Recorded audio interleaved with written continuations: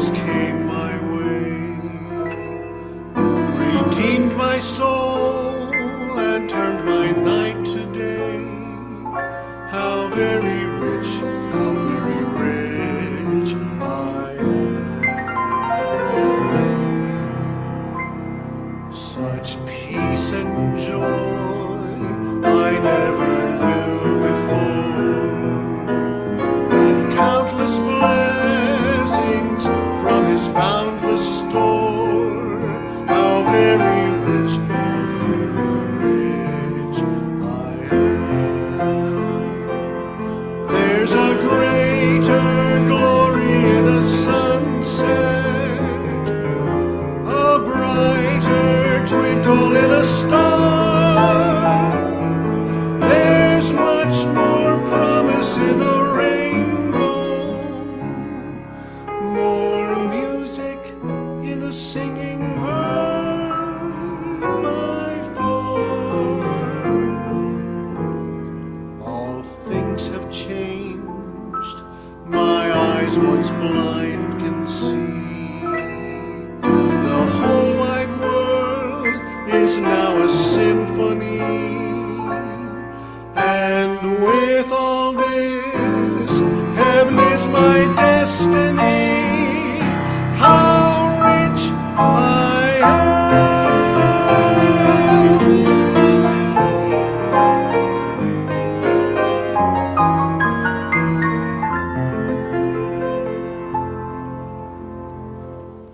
All right, the title of the message tonight, I'll get it out here in a second. The testimony of John the Baptist.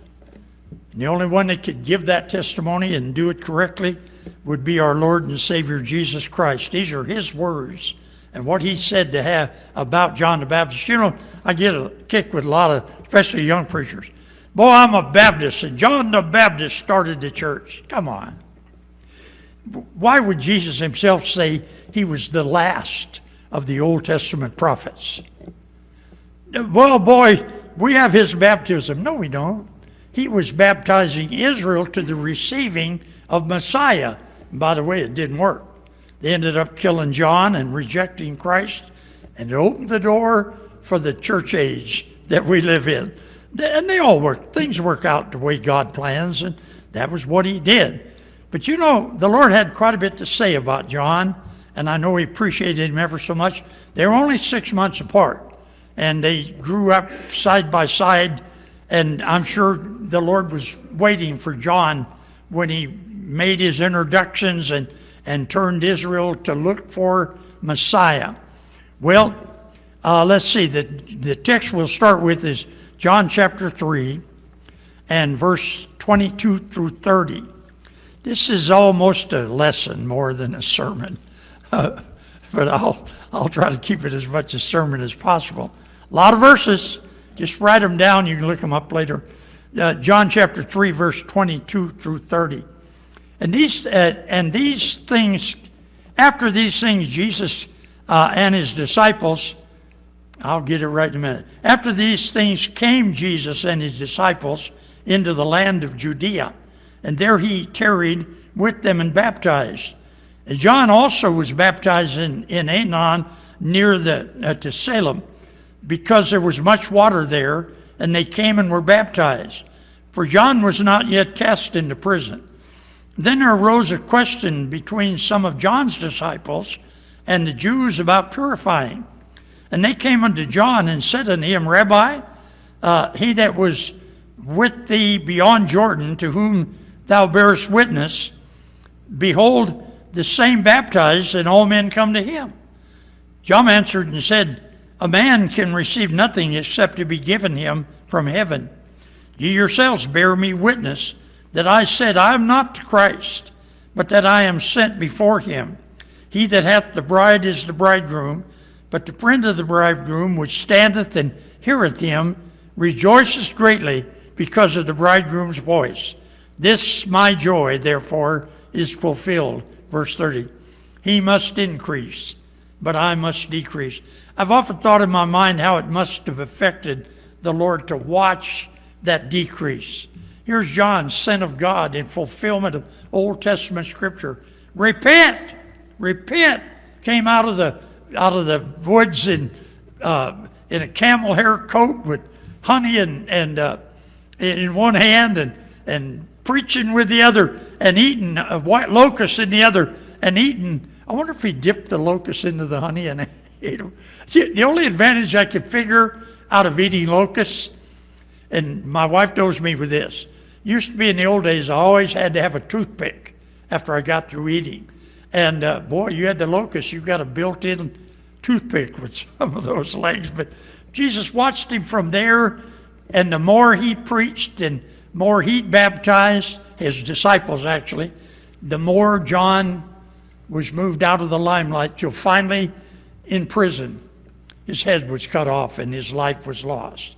And I want to talk to you about that and the way Jesus saw it. Here's the outline. The testimony of John the Baptist, and it says given by our Savior. First of all, in Matthew 3:1, the message he preached, Jesus tells us about. Then you drop down to number 2, the mystery he presented, and he was a mystery. To look at him, they had a hard time figuring him out. That's John 1, verses 6 through 8. And then number 3, and I used the word mendacious, but I later changed that to the word, the mean treatment. Mendacious means disrespectful and flaunted about.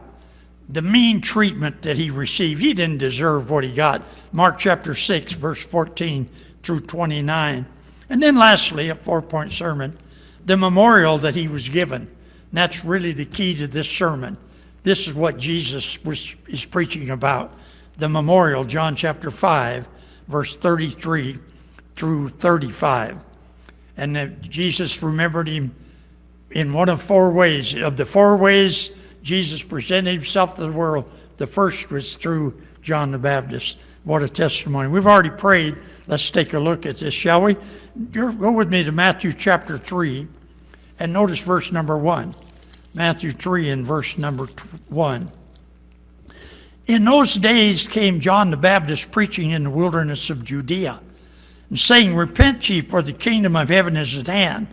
For this is he that was spoken of by the prophet Isaiah, saying, The voice of one crying in the wilderness, Prepare ye the way of the Lord, make his path straight. And the same John had his raiment of camel hair, and a leather girdle about his loins, and his meat was locusts and wild honey. Then went out to him Jerusalem and all Judea and all the regions around Jordan, and were baptized of him in Jordan, confessing their sins. So here he is in Matthew chapter 3, the message that he preached. There are 2 things about it here that I want to show you. The first, in verses 1 through 3, was by the word. You know, it's amazing to me. God can speak to man numerous ways. He can just touch a heart. He can use a sunrise or a sunset. He can use a circumstance in your life. I recall being in an emergency room with my wife and our little tiny boy. It was about this long. And the doctor said, hold him, you put your gowns on, hold him, talk to him, get to know him, because he'll die tonight. And as soon as he's dead, give him to a nurse and you can go home. You know, you can imagine. And a pastor. And my first reaction was not a good one. I held this little boy in my hands when he was having heart attacks, one right after another, fibrillation.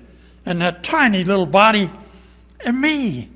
I looked up and I said, God, you kill this little boy, and I'll never serve you again. You know how hard that is for me to tell? But the things that happen in your life, they have a purpose in their happenings. And that's the one where I went up in the mountains, and God alone, I told God, I won't go down. What I just did, I won't go down until you give me a victory over it. And to know how I dared to do something like that. And I wandered up there. My wife's with the kid. By the way, he's still alive today. And I wandered up there till I finally got peace with God about that. all things work together for good to those that love God, for those that are called according to his purpose. That's what John was sent for. He was one of the ways that God could use to speak to people. Powerful man. Powerful man. By a word he spoke. The first thing he spoke was about repentance. Found in these, he came preaching in the wilderness, saying, "Repent ye." Imagine this guy in a camel hair coat with a leather girdle. I forgot about that. With a locust in one hand and honey in the other, crying to Israel, "Repent!" They listened. They heard his word. He baptized not unto salvation. He baptized unto repentance to receive Messiah. And it was meant that Israel, boy, look at America today. We're so divided. If we could all gather together, we could be a great nation again. I'm not sure we've ever been a great nation other than certainly not spiritually. Oh, I guess back in the 1700s we had a rising and many men went out. But here God wanted Israel to gather together, and that John would point with his finger and say, "Behold the Lamb of God that taketh away the sin of the whole world." John did his job, and Israel listened. But the priests and the Levites and the scribes would not listen. They said, "Crucify him, crucify him. We'll not have this man rule over us." You know, you don't always know what the word's going to do. But I know this, he had a timely message. That's what you have to remember. Your witness is a timely message. You begin to speak to someone about Christ, it's a timely message. They need the Lord. And not only was it a timely message, but it was a tested message in verse number 8. They bring forth, therefore, fruits meet to repentance. A tested message showing that people repented. So much of religion today doesn't have anything to do with repentance. It has to do with what man does and not what God does. The worst thing you want is a church filled with people that have no presence of the Spirit in them, who have no real solid testimony of being born again. John pictures that here by word, and then secondly, the message he preached was by appearance. What he wore, can you imagine? And it was a picture of a prophet. Israel knew what he represented. He came walking out of the wilderness. He's been up in the mountains praying and getting the messages from God, catching some bees and getting the honey away from them, and catching some locusts rather to go with the honey that he has.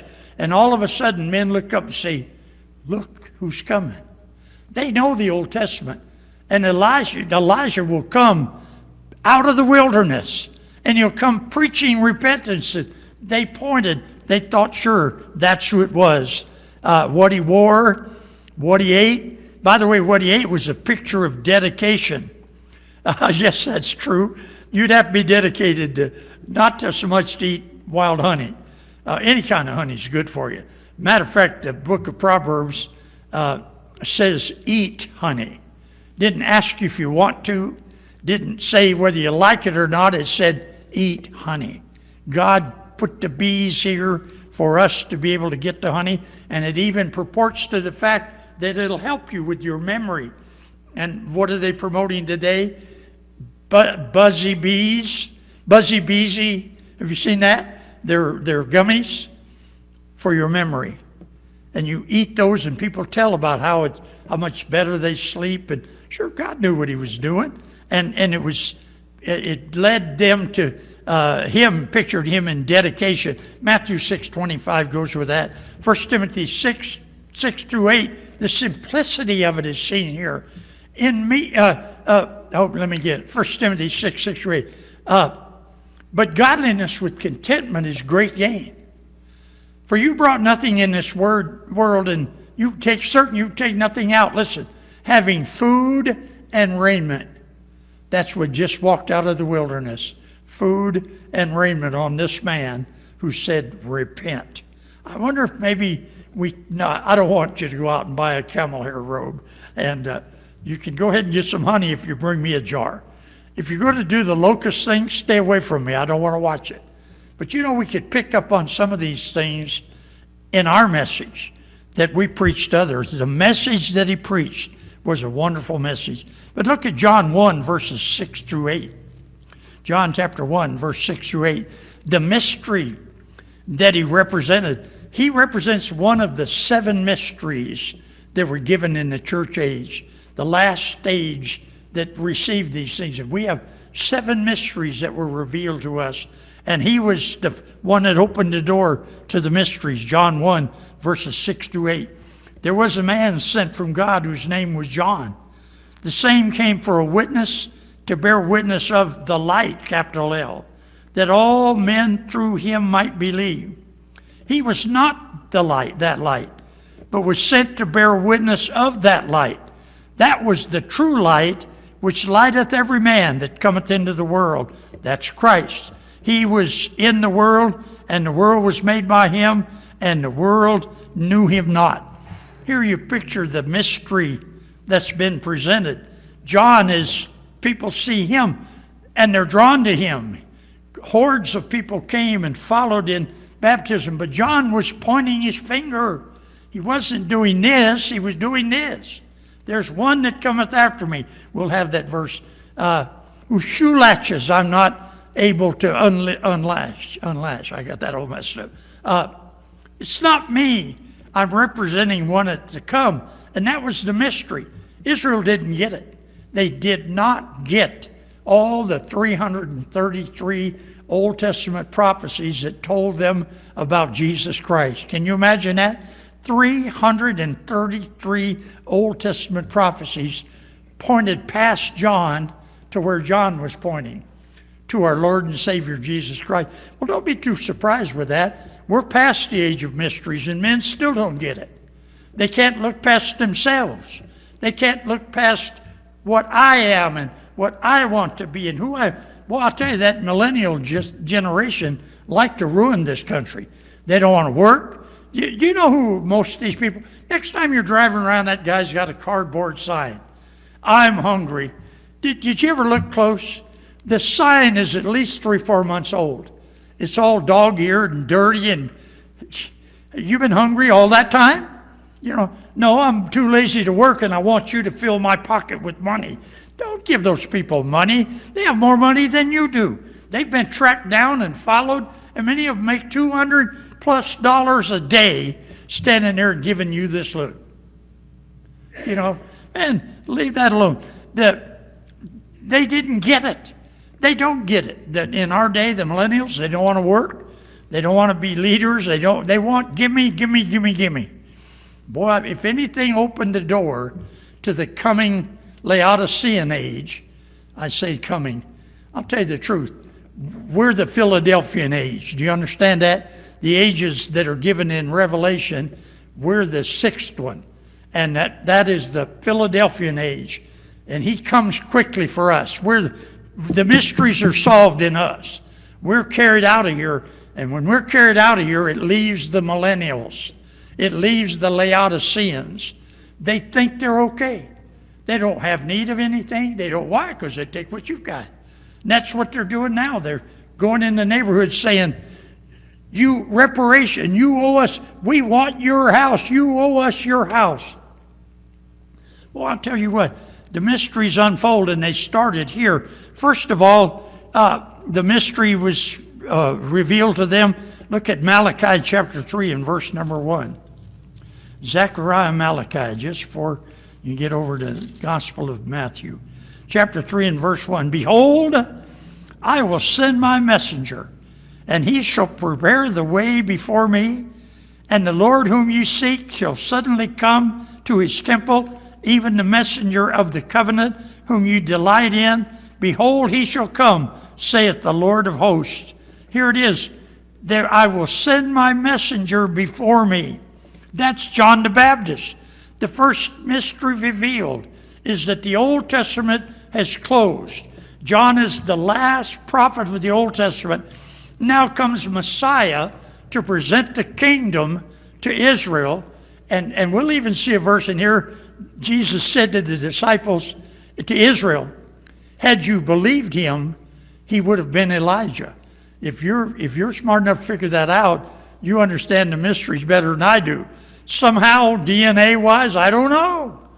But John the Baptist would have become Elijah because he has to come before Israel can be set up. And Jesus made a legitimate offer to Israel, and if they had received it, John the Baptist, some DNA thing, I don't know, Jesus would have said, this is Elijah.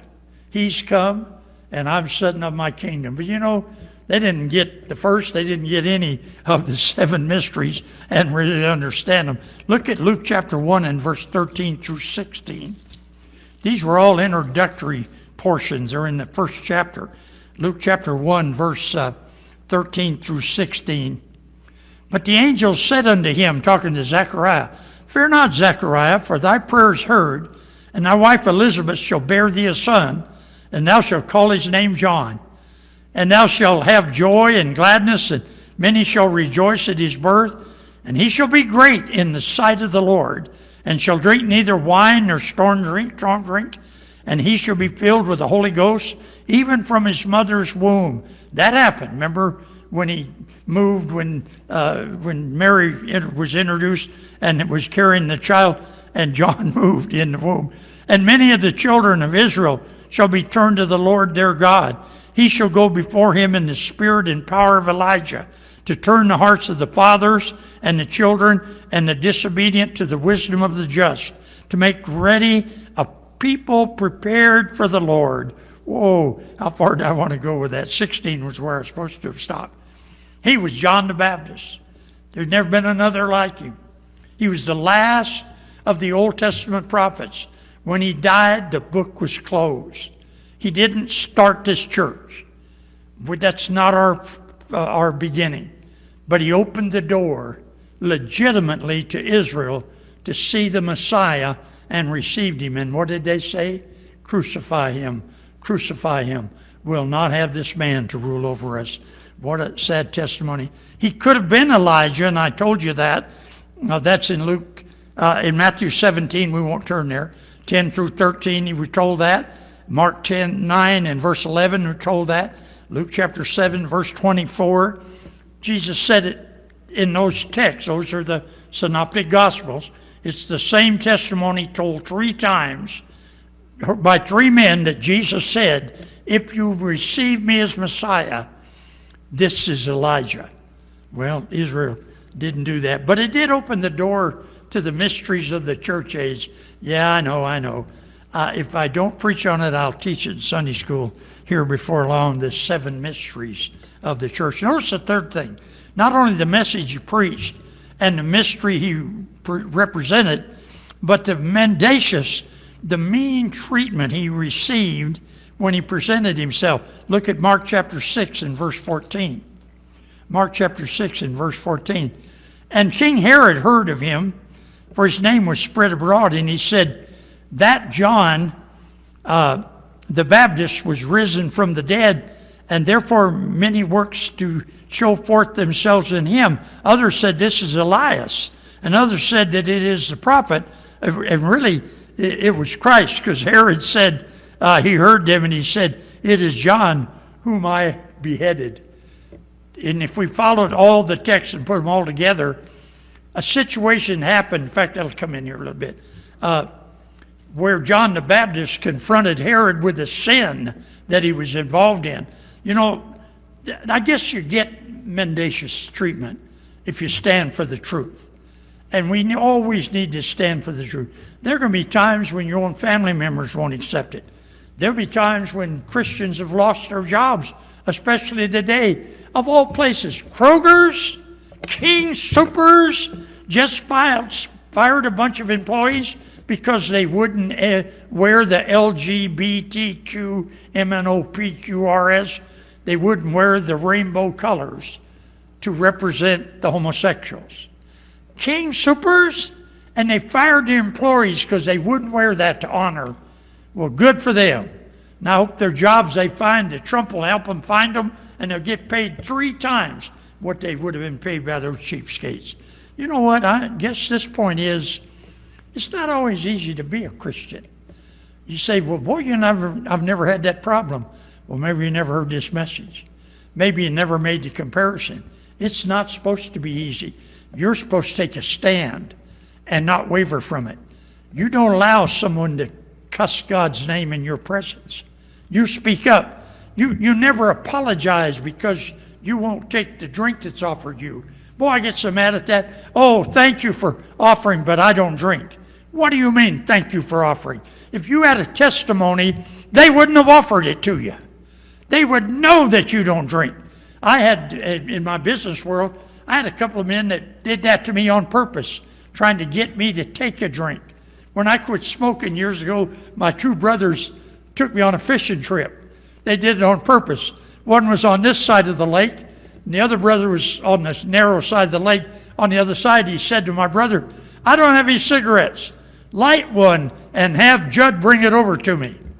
My brother said, okay. And he lit a cigarette. He handed it to me. I threw it in the water. I said, I don't smoke, and I'm not carrying your dumb cigarette. I know what you were planning to do. He looked over at my brother Bob on the other side and went. So I fished by myself. They went around the other side and smoked a cigarette. Stand up for what you are. Take a stand. John said to Herod, you can't have that woman. You can't take her. It's another man's wife. Herod was so angry, he put him in jail. In jail, the Herodias' daughters came and danced, and Big Mouth Herod said, boy, I can imagine what the dance was. He said, ask what you will, up to half of my kingdom, and I'll give it to you. So Herodias' daughter went to her, and she said, Mom, what do you want? She said, I want the head of John the Baptist on a platter, on a charger. The daughter ran back to Herod and said, I would like the head of John the Baptist. Herod knew that if he killed John the Baptist, it was going to start a civil war in his country. So he put him in jail. And he had him in jail, rather. And now he's got him in jail, and he's promised. So he brought him out and had his head cut off. I trust we won't run in. Things are going to happen, folks. I hate to be the bearer. I hope you're watching. I see no way out of what's coming for us in days ahead, and you want to be well prepared. Don't step into a place where you could get hurt. Don't offer that. But on the other side of that, keep your testimony. Keep your testimony. Don't back off because you're a Christian. Don't make apologies to somebody because you won't take their drink. Say, take your drink. I drank that before you were born, and I know what it does to you, and I won't drink it now. By the way, let me get a Bible and show you why. Maybe you get a chance to lead somebody to the door. The mean treatment, he was cast into prison, Matthew chapter 4 and verse number 12. While he was in prison is when Herodias' daughter danced that dance, and the question of Christ came up, Matthew chapter 11, verse number 1. I'm skipping by some of these. For his preaching, he was feared. Herod said, I've killed that prophet, and now he's risen from the dead. They thought it was John the Baptist that was coming back. And Herod immediately thought, that's John. He's going to come back and get even with me. And all this was done to him for sin's sake, here in Mark 6, verse 21 through 26. And when the convenient day was come, that Herod on his birthday made a supper, and so on and so forth. The daughter of Herodias came and danced. It pleased Herod. Look what he said. And whatever you ask, I will give to thee, up to half of my kingdom. Verse 23. Man, it set John up for what was going to happen. Herodias was licking her chops, said, I want his head. For sin's sake, John gave up his life. You know, we ought to be willing. I don't know that any of us could explain this, but for me, live is Christ, but to die is gain. If you end up having to give your life, in our day it seems ludicrous to even talk like this. But we do have missionaries in foreign countries.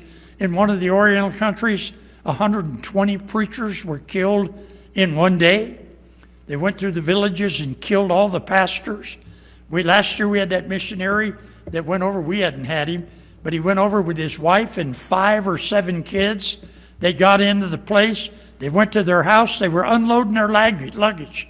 And some men drove by and shot him in the head and killed him. First day on the mission field. There's a mother with 7 little kids and a dead husband. They had to send a mission board, had to send help over to get her and the kids, take care of getting his body home. It isn't all cream and gravy like you and I see it. In many ways, I think we make it try to look like cream and gravy. Is that a good illustration? I have another one, I won't go there, with Eagle Brand sweetened condensed milk. We try to make it look like something good, when the truth is it's only looking that way because we're not taking a stand. We need to understand you are not a friend of this world. You're not to love the world. Love not the world, neither the things that are within the world. For if any man have the love of the world, listen, the love of the Father is not in him. You're going to have to take a stand at some point. So will I. And as these days get worse, I would hate to think of some of the things that we might have to stand for. Well, the last thing here concerning his testimony is in John chapter 5. The message he preached, well, we have the same one, by word and appearance. They ought to see us different. You know what it's called in the Bible? Your behavior. Now, conversation, pardon me. Let your conversation, to us that means talking to somebody. But in the Bible, it means your manner of life.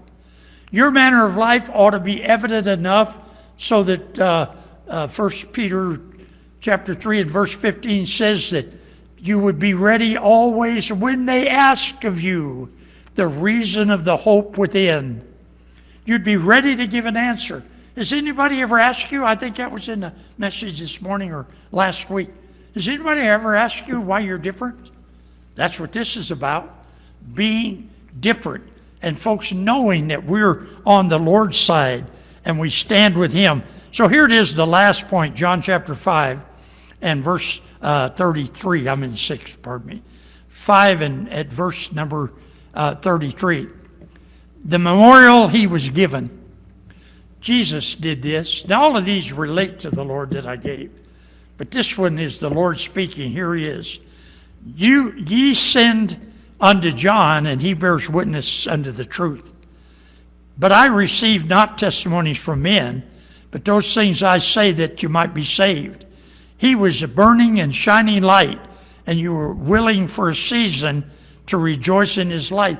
That's Jesus with a testimony about John, the memorial that Jesus gave to John. I remember where Jesus was preaching and John was in jail. He heard the miracles and the things that were Jesus doing, and he sent 2 of his disciples, said, he had a question. He's human like us. He said, go ask him if he's really the Christ, or do we look for another? So the men came and asked Jesus that. He never answered. He started doing the miracles of Isaiah in front of them. And as they saw those miracles, he turned to him and he said, now, go tell John what you saw me do. That you saw the dead raised and the lame healed and the blind man to see, and tell John that you saw the man who did that. They went back and told John, and John was convinced Jesus was the Messiah. Jesus gives this memorial to him. By the way, the 4 memorials that are here, the first was John. The second was the very work that Jesus did in verse number 36. I have greater witness than that of John, for the work which the Father has given me to finish, the same work that I do, bear witness of me and the Father that sent me. What's the finished work? Father, forgive them, for they know not what they do. My God, why hast thou forsaken me? I thirst. 7 words, 7 statements that Jesus made that showed the work that he finished. And then the third testimonial is God the Father himself. The Father himself, which has sent me, has borne witness of me. And you've neither heard his voice at any time, nor seen his shape. But if you have not his word abiding in you, for whom he hath sent, him ye believe not.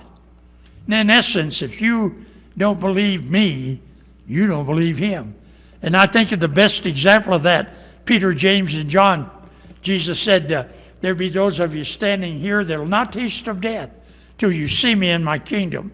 Matthew makes it hard to figure that out. But if you read the other two Gospels, it's easy, because Matthew has a chapter change.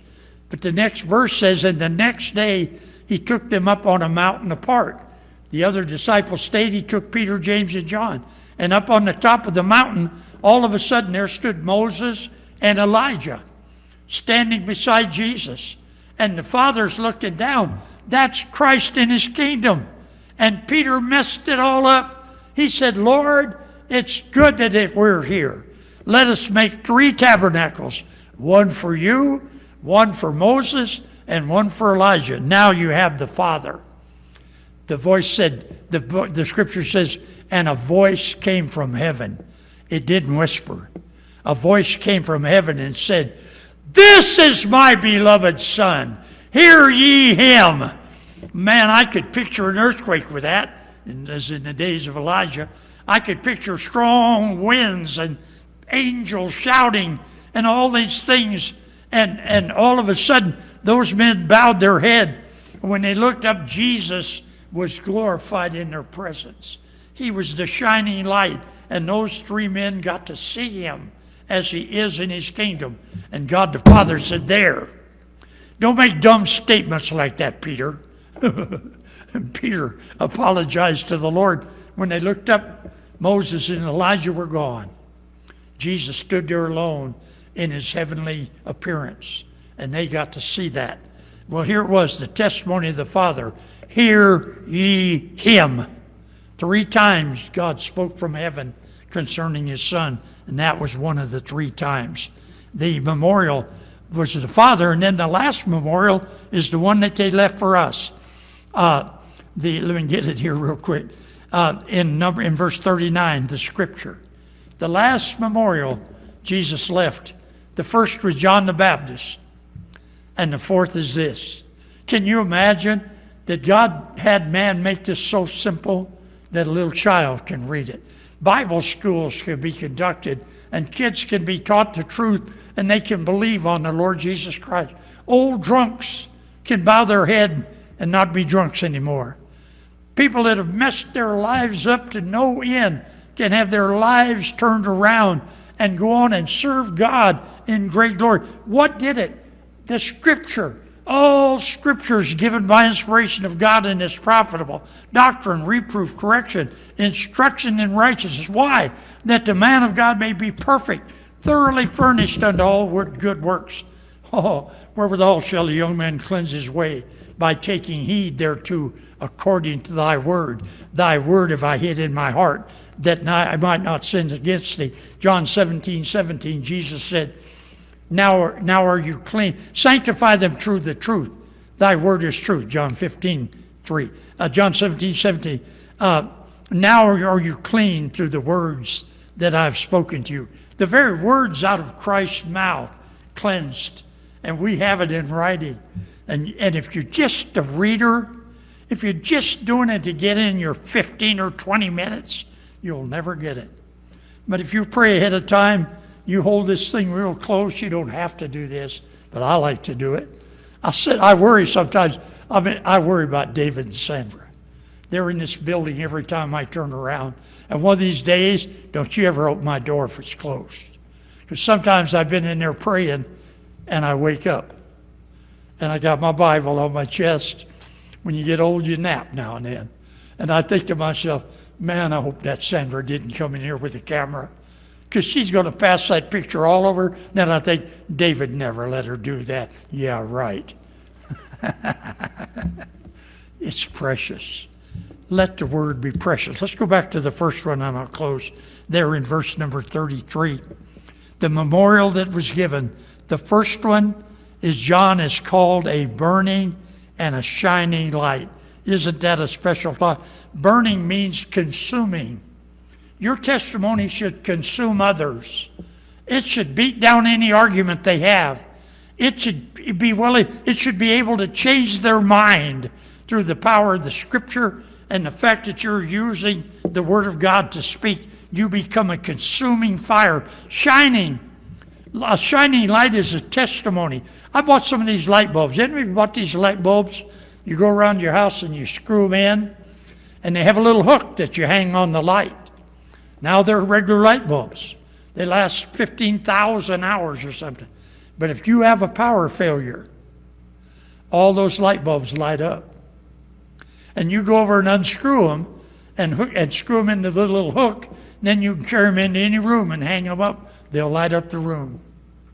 I have 5 of those in our home. And I'm waiting for the power to go out. Wouldn't you know it? Hadn't gone out one time. Used to seem like it was always going out. And I hated it, because this woman must have 1,100 candles. And the minute a storm comes, our house is so smoky and smelly of wax and perfume all over the house. But she doesn't have to do that anymore, because we have light bulbs. And Jesus said John was a shining light. Boy, think of that as the close of the message. Your testimony should light up the room where you're at. Your testimony should have an effect on others that are around you. It becomes the testimony of Him that we share with others. Matthew 5, verses 14 and 15. We'll not go there.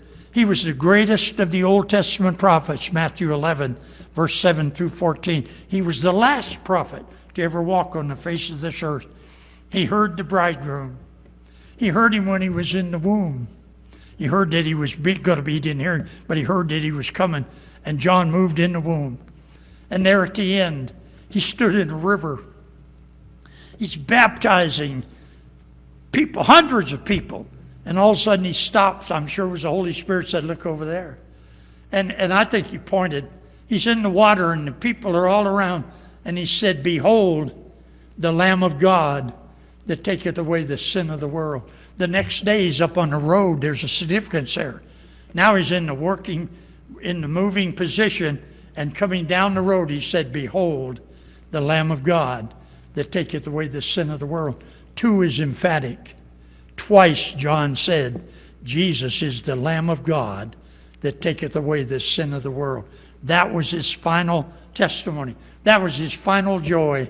And I think about John as he watched from paradise. I don't know what all he was allowed to see, but he knew that Christ had given up his life. And he saw him when he came down. He went into Tartarus with the angels. That's in your Bible. Then he went into Hades, where the unsaved are. That's in your Bible. Then he went into paradise, where the saints were. And John the Baptist was in paradise. And Jesus walked into paradise. I wonder if maybe he didn't first go and take John by the hands. I wonder if he didn't draw him near and say, you did your job. You fairly presented me so that the world would know that I'm the Christ. It's not your fault they rejected me. You did your job. And you know what John heard him say? Well done, thou good and faithful servant. That's your testimony. That's what you're waiting for. Your testimony from having used the Word of God and lived for the Lord is that one day you'll stand in front of the Lord as a bright, burning, shining light, and you'll hear the Lord say, well done, thou good and faithful servant. Father, I appreciate the parallel there between John's life and the life that we're privileged to live today. Might we have a solid testimony. None of us can be like John, but we ought to want to emulate John and do the things that he did that glorified his Lord and Savior. We ought to remember from this verse, from this message, that he must increase and we must decrease. God, help us to have that spirit in our heart, and we'll thank thee in Jesus' name. Amen. Take your hymnals and turn to number 280. 280, just a general invitation song for tonight. Softly and tenderly. God spoke to your heart. You want to take a few minutes to pray. And if you want to come to an old-fashioned altar, you're welcome to. But let's stand together. We'll just sing a verse. Do pray. Take a moment and pray. Softly and tenderly, Jesus is calling, calling for you and for me. See on the portal, he's waiting and watching, watching for you and for me. Come home, come home.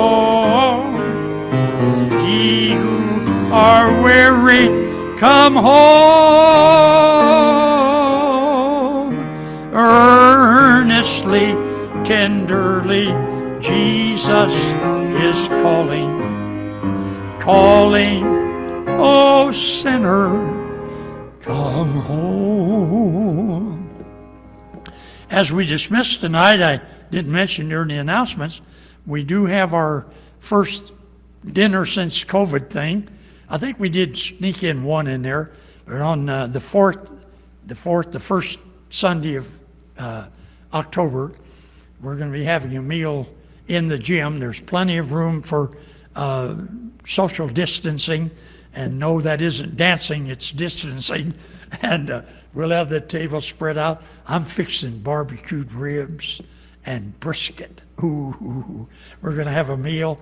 If you can provide potatoes and a vegetable, something, if you sign up, anything else, I don't care if you don't even sign up for it. Just bring something, a side and or a dessert. And we'll have plenty of food and a good turnout. Invite someone to come, and we'll thank God for that time that we have together. All right, Lord bless you. Give me a minute to get to the door, and you're dismissed.